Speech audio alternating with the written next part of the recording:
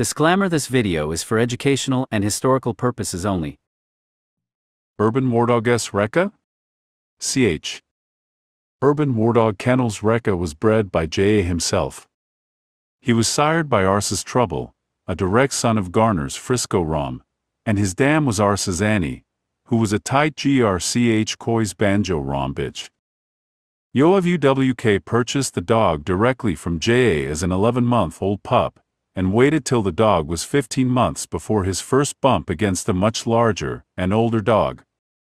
RECCA was again rolled after 3 months with a dog of the same weight. Then later, he was brought by Yo's brother to a friend's place to be rolled 2 more times. The first was against another dog which was 2 pounds heavier, and the second was with a dog that was 4 pounds heavier this time. When Yo asked how RECCA was in the pit and was told that he displayed impressive defensive skills aside from straight offense, Yo decided to open RECCA's weight at 36 pounds. RECCA's first challenge came by way of JFK's Radical 1XW. At that time Radic's littermate Ch. DGK's Petty 6XW, 2XL, was just making waves in the circuit, and another littermate, Ragtag's, JFK's, Gremlin showed incredible gameness against Deep South's Tomboy. Radical would surely be a tough challenge for the first-timer. Both dogs made weight and immediately began swapping holds. RECCA, who was then 2 years and months old, eventually managed a solid hold on Radical's neck, but the older and much experienced dog was able to shake it loose and ride RECCA with an ear hold. Then both dogs began swapping it out again. Radical kept on pushing, but RECCA changed tactics and played it smart by staying out of trouble, then went for solid holds at Radical's neck and front end when even RECCA felt the latter grow weaker. By the 15-minute mark, Radical was down and was able to pull down RECCA and took him by the neck, then by the ear, then got up to continue swapping holds. As the swapping commenced, RECCA took Radical by the muzzle and popped a bleeder.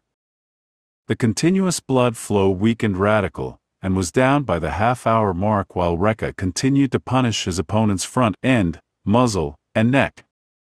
The first out-of-hold count was completed at 0:32, with Radical to scratch.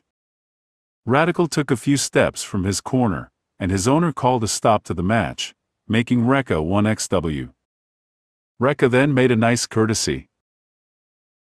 RECCA was given by Yo a year off before he was contracted to go against a dog gunning for his championship, PSK's Uno 2XW. The contracted weight was again 36 pounds, and it was war when the two gladiators met in the pit upon release. The crowd in attendance exchanged jeers and cheers as both dogs refused to give up an inch and swapped vicious holds with one another with no signs of stopping. But at 0:33, RECCA was able to pin Uno to the carpet and punish his neck, front end, and stifle. Whenever Uno tried to get up, RECCA would pin him back down by punishing the front end once more, or with an ear hold. Uno tried to show resilience, and was able to get back up on all fours by the 0:54 mark, but was immediately put down seconds later by RECCA.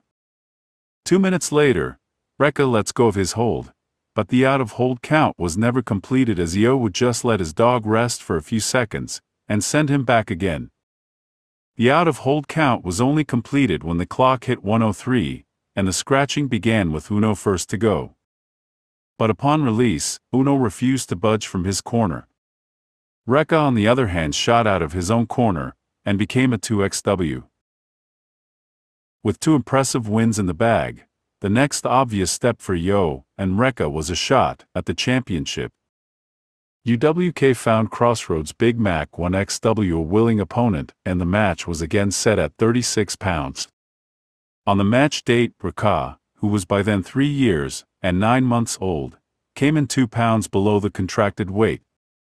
Still, the weight difference did not seem to deter RECCA, as upon release he showed more intensity and better focus. Upon release, RECCA shot for his opponent's stifle and immediately put Big Mac down. RECCA then changed tactics by taking vicious shots at Big Mac's front end, then worked his way to Big Mac's head and muzzle. RECCA kept the pressure on. Whenever Big Mac would try to retaliate, RECCA would move out of harm's way while at the same time looking for an opening to continue the punishment. In just 12 minutes, both of Big Mac's front end had swollen profusely, and kept on bleeding. By the quarter-hour mark, Big Mac was obviously outclassed as RECCA never gave him leave to get up while the punishment continued.